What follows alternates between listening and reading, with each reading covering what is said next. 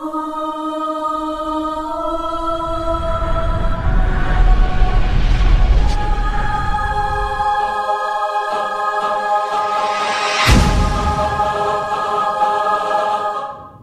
بالله السميع العليم من الشيطان اللعين الرجيم. بسم الله الرحمن الرحيم. Our dearest viewers from across the world, أعظم الله أجورنا وأجوركم من مصابنا أبي عبد الله الحسين عليه السلام. We extend our condolences to you all upon commemorating the murder of Imam al-Hussein alayhi salam and his dear family and companions in the land of Karbala on the day of Ashura. And across these nights, we've also been ensuring that we extend our condolences to the one who will come and avenge this blood, none other than our dear awaited Savior. May Allah hasten his reappearance. We've been covering the shuhada in the past few nights, and tonight we dedicate it to an individual whose name in any Shia household is called multiple times. Not just his, but his father's too. His sole purpose of creation was to serve on this day and to serve his master, who coincided to be his brother. None other than Abu Fadl Abbas alayhi salam, the flag bearer, the one that every single one of the children would look up to, the one that the women would seek refuge in when in fear, and the one that Imam al-Hussein relied upon so much that it was only upon the death of Al-Abbas where Imam al-Hussein said, "Now my back has broken." Such was the important nature and role of Abu Fadl to the event of Karbala and to Imam Hussein's life. He spent his whole life serving this family and ended it in the service of this family as well, Abu Fadl Abbas alayhi salam. And we've been connecting through deriving lessons, but also through poetry, and my dear brother Ali Fadl has been delivering those words. Assalamu alaikum. Alaikum assalam wa rahmatullah. Assalamu alaikum to the dear viewers in the remembrance of Abu Fadl Abbas alayhi salam. And every year that when Muharram nears, everyone tentatively waits for the night of Abu Fadl Abbas, be it for a build-up of needs and hajat and prayers, and they feel like the power of Abu Fadl Abbas alayhi salam and his position amongst Allah subhanahu wa ta'ala will be able to help them in their cause and in their needs as well. So it's definitely a night that is considered one of the most important in the Shia Islamic calendar.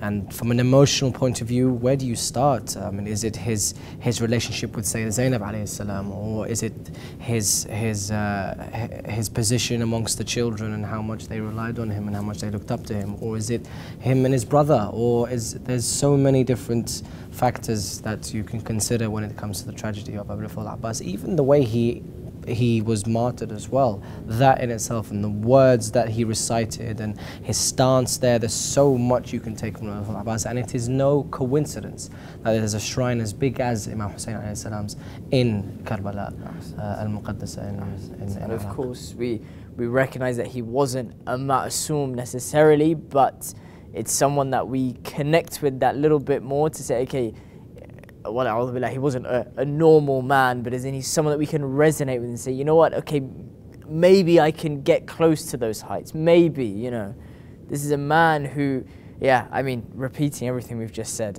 a man who, even though we commemorate and cry on his martyrdom, he fills us as the Shia with pride and a sense of protection and valor that is just within us. And I remember when I was young, in our tradition, we would wrap a green cloth around our wrists, and it would be given out on the night of Abu Fadl. My mum would take one, and on every exam that I would do, every morning she'd come in before she left for work, wrap it around my wrist, and that's it for Abu Fadl alayhi salam. And even when you go to Karbala and you, inshallah, our viewers, you get the chance to conduct the walk from Najaf to Karbala, I distinctly remember one moment whereby we're with a very young group, age 20s to 30s, and you've been walking for 2 to 3 days. This build-up of going to Karbala has really been there since months, since you've booked your tickets, and for many of us it was the first time.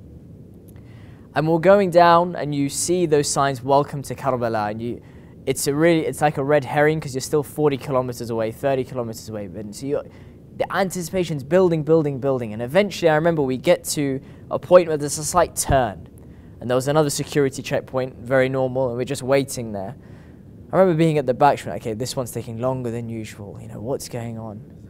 There's a slight turn, and you're like, okay, what's the big, oh. And it hits you. And it's Abu Fadl Abbas alayhi salam. His shrine, it's so far, and it's just staring at you. And there were 3 reactions.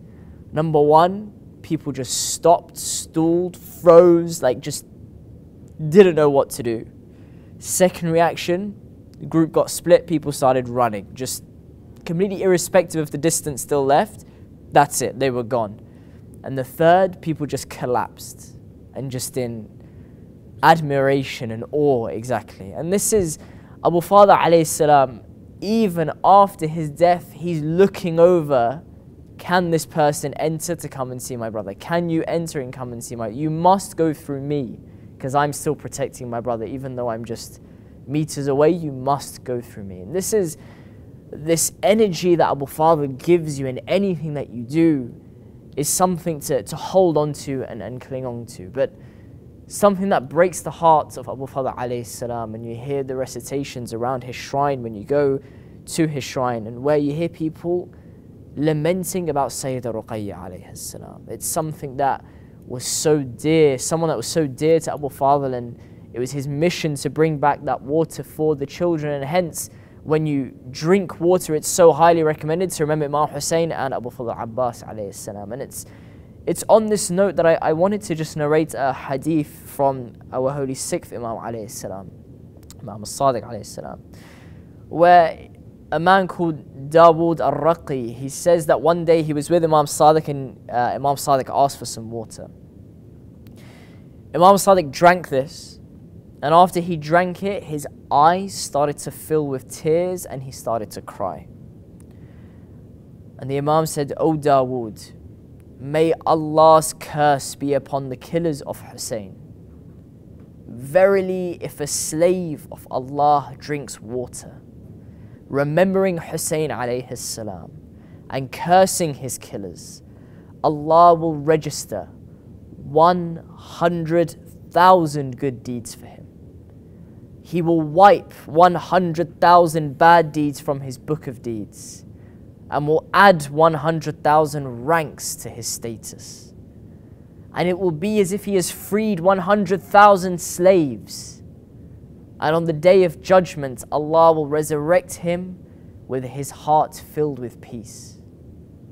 And this was Abu Fadl's mission, to bring that water back for the children, for his master, for his Imam. And Imam Sadiq is telling us, just remember Imam Hussein at that moment of drinking. And of course, there are the famous lines of poetry where Abu Fadl eventually reaches that river. And this lesson is so beautiful, that in such desperation and thirst and difficulty, and we always talk about this, this heat of Karbala. The heat of Karbala, the burning sand. It's the classic phrases. And I remember when I had the opportunity to go for Hajj in Arafah, and it's recommended to do a salah after Dhuhr and Asr on the actual sand in Arafah. I couldn't even walk 4 steps before my feet were burning. And then we had a mat, and it was burning through the mat.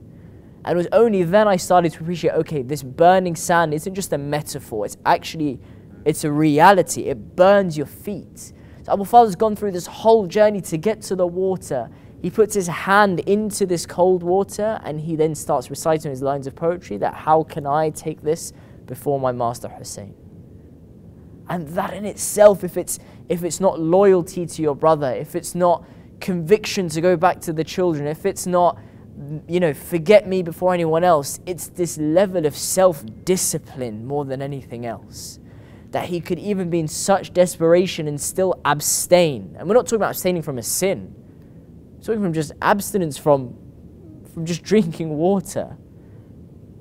And that willpower that he had should be something we can learn from, to say, you know what, if Abu Fadl can go through such difficulty and abstain from something so trivial and normal, then when I'm faced with the difficulty, let me seek inspiration from him to abstain from the sin, or to abstain from something makruh. And this is the first thing we can take. A second thing that of course we always associate with Abu Father is that loyalty, that valor, that, you know, we always, whenever there's pictures, you know, drawn of what Abu Father could have been like, it's a tall man on a horse, he's strong, he's muscly. But he held that standard for Imam Hussein. He held that flag that represented that army. It was when that flag fell that we knew the time was soon for the death of Imam Hussein alayhi salam.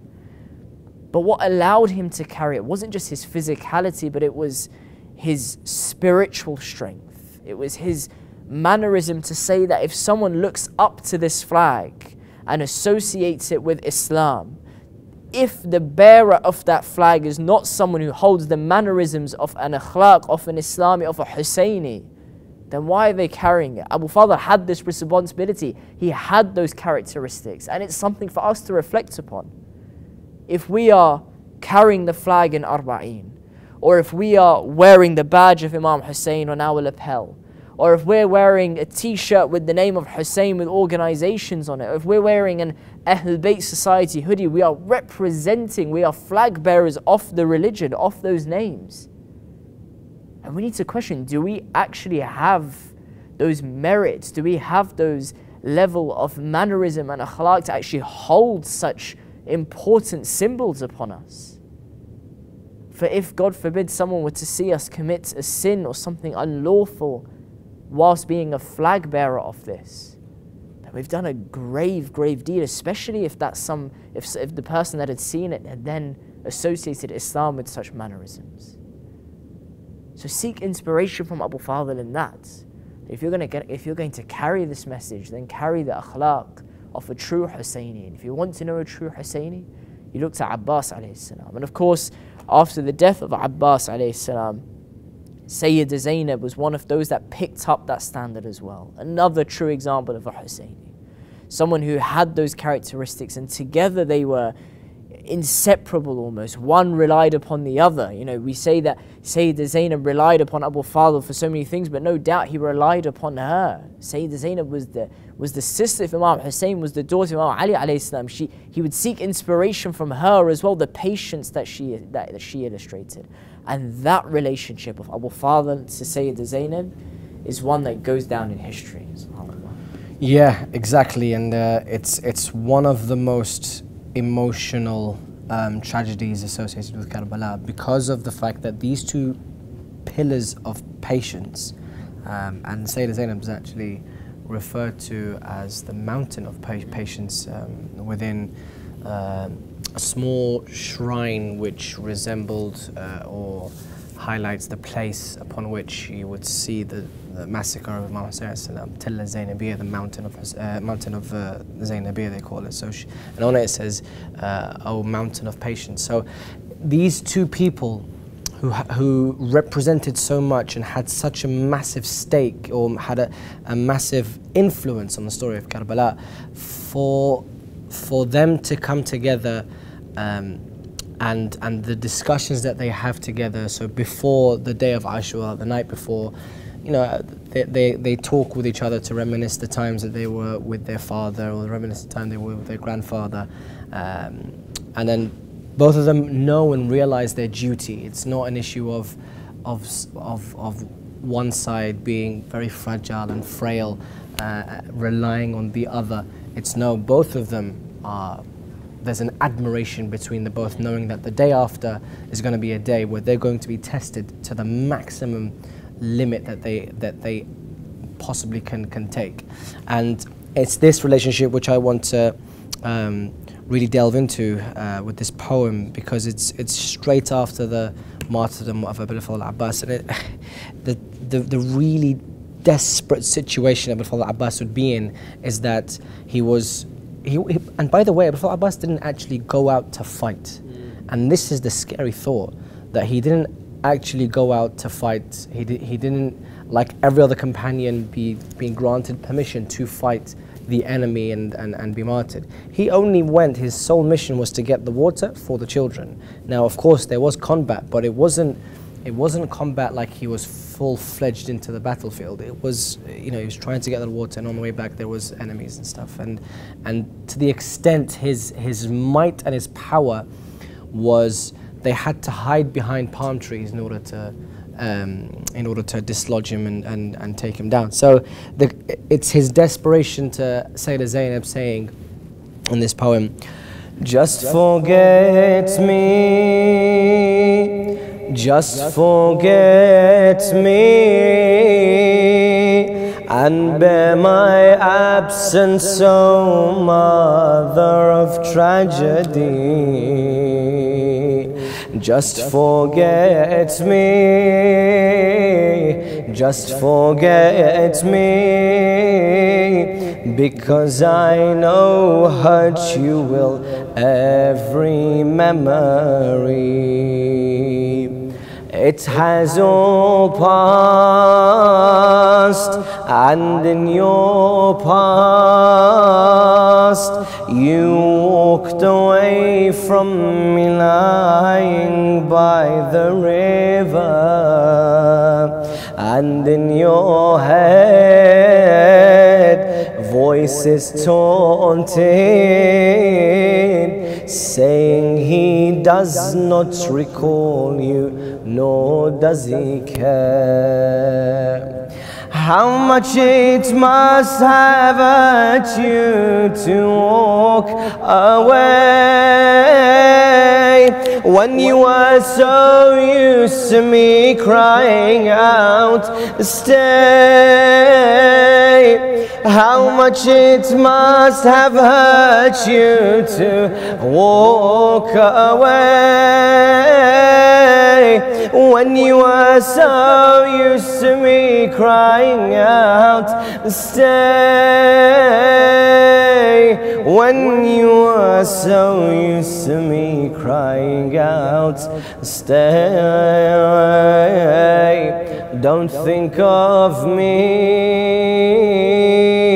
don't recall me, for I won't be there to ease your calamity.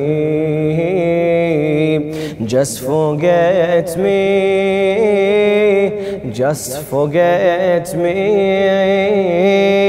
because I know hurt you will every memory. I know your gaze into my eyes wanted to soothe every pain and all my worries. I know it hurts, but you should know that it was only your sight that brought me ease. And now I sleep with an arrow in my eye, and no hands that will command all your tears dry. And now I sleep with an arrow in my eye, and no hands that will command all your tears dry, and no hands that will come and all your tears dry. Don't expect me, don't await me. I have left all that I've loved for the Lord's decree. Just forget me, just forget me, because I know hurt you will every memory. Upon my chest you left your tears, a place for your tears on my shirt. I had promised, but this promise I've broken it and left in a moonless night all that I once missed. And if you want your two eyes dried when you're alone, forget of my hands and dry them with your own. And if you want your two eyes dried when you're alone, forget my hands and dry them with your own. Forget my hands and dry them with your own. Do not hate me, just forgive me, because I won't forgive myself for your worry. Just forget me, just forget me, because I know hurt you will every memory. Of course, many thanks to the poet Nouri Sadda.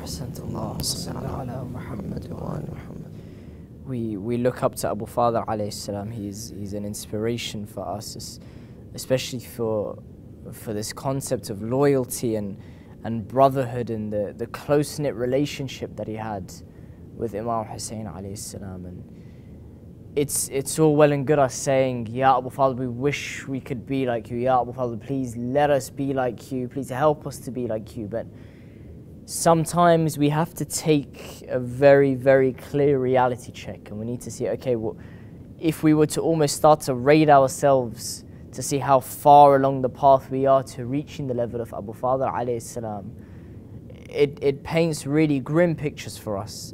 I talk of myself first before anyone. And just briefly, I want to see, perhaps introspectively for us all that are watching, where do we actually stand? Where do we stand in terms of this loyalty to our brothers? And brothers can extend to your blood brothers, your cousins, your friends, or whoever. Take it as you will. Imam Ali alayhi salam, he says, let none of you compel his brother to ask if you already know about his need. I.e., don't make your brother ask for something if you already know he needs something. If you already know that he needs £5 to get home, don't make him go through the embarrassment of asking. Don't try and hide away from it and, just leave him to the side and really hope that he doesn't ask because you don't want to part away with your money or your time or whatever. Oh, Ali's saying, just if you know he's in need, just give. That should be the level of your loyalty and your brother to someone. Should be to that extent. But it begs the question of then saying, how forthcoming are we? If so many times I know X person needs that or Y person needs that, and I'm shying away or I'm looking away to make sure that he doesn't make eye contact with me, he doesn't come to ask me. I'm not even at the stage of giving it to him without him even asking. I'm at the stage of trying to ignore and actively ignore and turn away. And that's the first step. Where do we actually rate ourselves if we want to reach that brotherhood and loyalty of Abu Father that enabled him to have that brotherhood? Where do we stand in that regard? A second hadith from Ali alayhi salam, where he splits it into two parts. He says, test your brothers with two things which they must possess.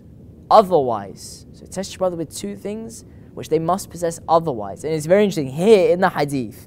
He says, test your brothers with two things which they must possess, otherwise avoid them, avoid them, avoid them. He says avoid them 3 times if they do not hold these characteristics. A very clear statement now coming from Ali. What are these two things? The first thing is observing the prayers at their prescribed times. 101 Islam, which I'm guilty of for sure. How can I be so in love with Abu Fadl and want to reach that loyalty and want to have that brotherhood with people when I can't even upkeep those prayers, so no one's really going to want to have that brotherhood with me. Those who are off that level are seeking those who at the time of Salat al-Dhuhr or Salat al-Asr, if you split your prayers, whatever it is, am I a person that they can rely on to remind them of their prayers? Because if not, Imam Ali is saying what? He's not saying, okay, put them to the side. He's saying avoid them, avoid them, avoid them. It's deep. It's scary almost. And one way in which we can actually try and do this, and it's a very practical way to try and emphasize or try and help yourself to reach a level of importance with your salah, is this. We've mentioned this notion of submission to Allah. So at that time of salah, try and ask yourself that question. If I'm on my emails and the time of salah comes, Allah is calling me to pray and I'm on my emails. At that point in time, if I go and pray, I'm submitting to God before anything else. But if I continue on my emails, am I submitting to my emails over my Lord? And it's a scary, scary thought. And it can be applied to anything, whether it's work, whether it's time with your family, whether it's time on the TV, whether it's time, etc., etc. At that time of salah, and again I say this to myself before anyone, at that time of salah, try and make that question connect in your head by continuing the action that I am. Instead of going there to go and pray, am I now actually submitting to this rather than my Lord? Imam Ali's telling us, those brothers, the qualities that you should look for, amongst them, test them in two ways, and one of them is, do they offer their prayers on time? Otherwise, if not, avoid them, avoid them, avoid them. And the second part that Imam Ali says about how to test a brother is helping brothers during hardship as well as ease. So it's very similar to what we mentioned before about trying to anticipate what they need and giving it to them, but this is helping the brother during hardship and ease. And it begs that question of, to what mile am I going to go to? If, okay, fine, he needs £5 to get home, well, yeah, fine, take it, that's fine. It's not really difficult for me to part with that. But if a brother's actually in a hardship, am I going to travel 2 hours, 3 hours, 1 hour, £100, £1,000, whatever? To what mile am I going to go to actually pass this test of trying to ensure that when he's in hardship, I'm there? So that when he falls into difficulty, his family falls into difficulty, the first person he calls is me. Because if you want to reach that level of loyalty with Abu Fadl alayhi salam that he had with his brother, Imam Hussein alayhi salam had no hesitation in calling Abu Fadl at any time. Because he was there in hardship, he was there in ease. He was trained for this. So we should train ourselves. Will we be there in times of hardship for the closest companions of our holy 12th Imam, or are we going to be the guys at the back, shying away, taking the easier things? Imam Ali, again, to remind you, is saying, if you do not pass that test, then this sort of brother, avoid them, avoid them, avoid them. And of course, we know that Abu Fadl passed this test with flying colours. He was a man who responded to that need of Imam Hussein at any time, any day, any moment, any request, anything, he was there to respond. And Allah then rewards Abu Fadl for Allah rewards Abu Fadl for being there for Imam Hussein and being the responder of his needs, to then saying, you can now be Bab al-Hawa'ij, a person who will respond to the needs of those who are the lovers of Abu Abdullah. So we look to him as this man who can intercede for us, who can be that accelerator for us towards Allah, that can take our prayer of, oh Allah, forgive me for this, and I ask you through Abu Fadl alayhi salam. It's that vehicle to Allah that gets us there so much quicker than what our dua would go through barrier after barrier. For he earned this station. He earned this station through his loyalty that he displayed to his brother Abu Abdullah al-Hussein, and it's Bab al-Hawaj. I mentioned earlier that green wristband, and it's something that my wife and I now hold very dear to us. Having that flag of Abbas in your house, it's that source of inspiration that then when you go and visit him, you say, Ya Abu Fadl, thank you. Thank you for all those times when I needed something, I'd call out to you to take my dua closer to Allah. You never turned me away. And inshallah, long may that continue, Ya Bab al-Hawaj. But for Abbas as well, just to continue from that, it's not just one or two stances that gave him this position of Bab al-Hawaj. It's not just Karbala as well that represented his victory in the eyes of Allah subhanahu wa ta'ala. It's, as we were mentioning, his sole purpose of being alive from when he was a baby up until his martyrdom was to serve the holy household. And this was fed from none other than al-Baneen alayhi salam, whose, again, sole purpose was to serve the holy household. So it was fed into him by the milk of his mother. And so it grew within him, so he couldn't think of any other way. And there was a moment, a stance, a couple, there was more than one stance in Karbala, but there was a moment as well when Shimr was to call out to Abu Fadl Abbas and say to him, "Oh cousin, we can give you a pardon, just go against your brother Hussein." And then he didn't even apologize. He said to him, "I am no one compared to the grandson of Imam Hussein salam, and the grandson of your prophet, not just anyone, the grandson of the prophet that you believe in. Apparently, you want to offer me a pardon, but not the grandson of the prophet. You must be." Just one point there, if I may. Yeah. It teaches us something very beautiful there. That Abu Fadl alayhi salam, as we said, there are cousins, there are relatives of his in the army that he's about to go and fight, or as he said, goes to the water and has to kill along the way. Yet the point between haqq and batil is so clear for him. And again, very applicable to us day to day.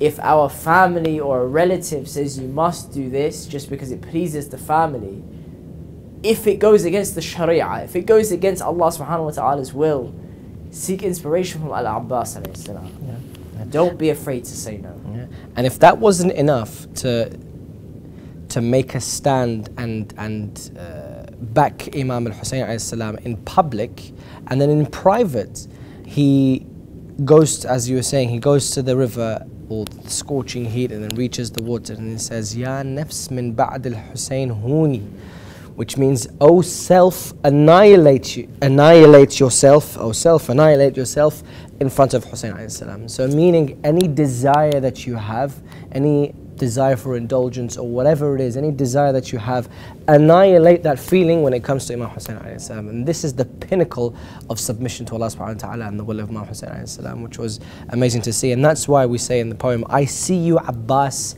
as the crown that sits on my head.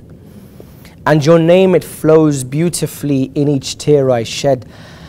All are in awe of you, Abbas, I adore you in each tear I shed." I see you, Abbas, as the crown that sits on my head, and your name, it flows beautifully in each tear I shed. All are in awe of you, Abbas, I adore you in each tear I shed. In each tear I shed. Oh, immortal flag that against the wind flies. Oh, mountain that alone could hold 7 skies. Oh, who could not bear to hear those children's cries. I tell you that your name, Abbas, never dies. I tell you that your name, Abbas, never dies. Generations sit and in awe of you they listen, and your name sparkles in the tears that on them glistens. Watch them, they ache for you, Abbas, I adore you in each tear I shed, in each tear I shed. O diamond that your virtues found and made rare, O he who has left souls frozen by his glare, O he who cares for those that are without care. You have hearts knocking on your door everywhere. You have hearts knocking on your door everywhere. All of your father's lovers share an understanding. If they have a need at your door, they will be standing, knocking, waiting for you. Abbas, I adore you, in each tear I shed. O lion that's waiting to serve would kneel, O volcano that erupts with your zeal, for you standing with no water surreal. O Abbas, we know you and know how you feel. O Abbas, we know you and know how you feel.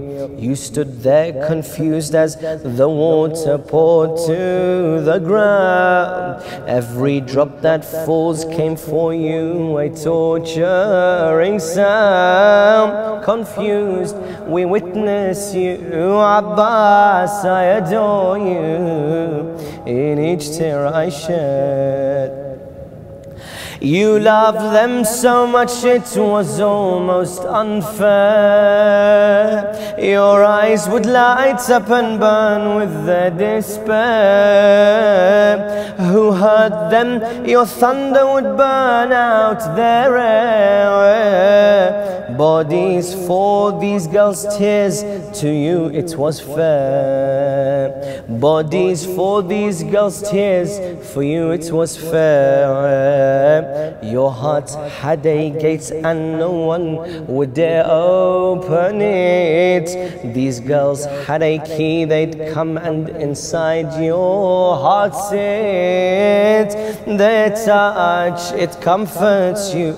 Abbas, I adore you, in each tear I shed. You reshaped love and you called it brotherhood. Yusuf wishes that in Hussein's place he stood.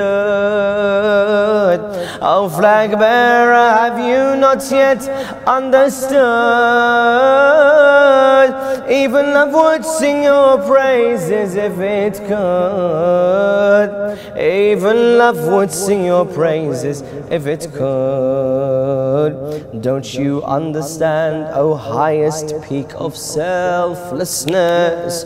You are a symbol to oceans of hearts in distress. Are you aware of you? Abbas, I adore you, in each tear I shed, in each tear I shed. Many thanks to the poet Nouri Sardar.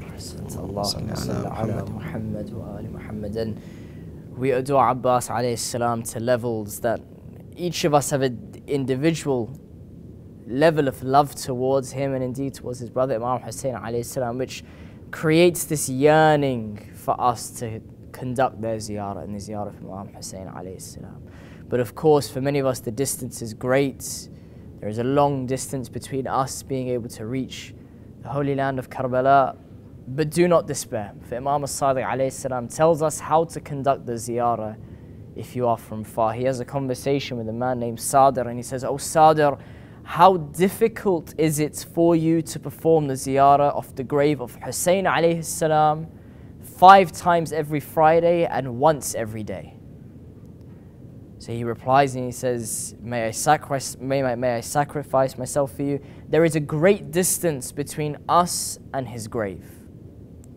So Imam Sadiq alayhi salam replies and he says, ascend to the roof of your house, look to the right and then look to the left, raise your head towards the sky and then try to face the direction of the grave of Hussein and say, Assalamu alayka ya Aba Abdullah, Assalamu alayka wa rahmatullahi wa barakatuh. And by doing so, a Zawra will be registered for you, and Zawra is the performance of a Hajj and an Umrah. And as a result, Sadr then added, he said, after hearing this, there were times when I would perform this ziyarah 20 times during the day, 20 times. So inshallah, may we be able to conduct this ziyarah many times for our own home, even though we are at distance, inshallah.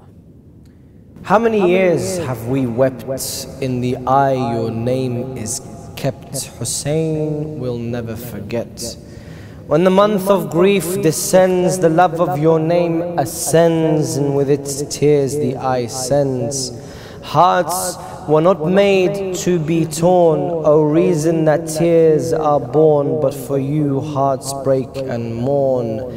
You died but live in the heart, your story tears hearts apart, your head from body they'd part. You tied heaven to the earth, and you gave heaven its worth. Muhammad wept with your birth. Muhammad wept with your birth. On this night, all of our du'as, we ask to Allah subhanahu wa ta'ala through Bab al-Hawa'ij, Abu Fadl Abbas alayhi salam. And amongst those du'as, O Abu Fadl, allow us to visit you and your dear brother. We ask you to take this du'a and take it to the throne of Allah subhanahu wa ta'ala. And inshallah, may it be granted, and all of our hajats on these nights. Wassalamu alaikum wa rahmatullah wa barakatuh.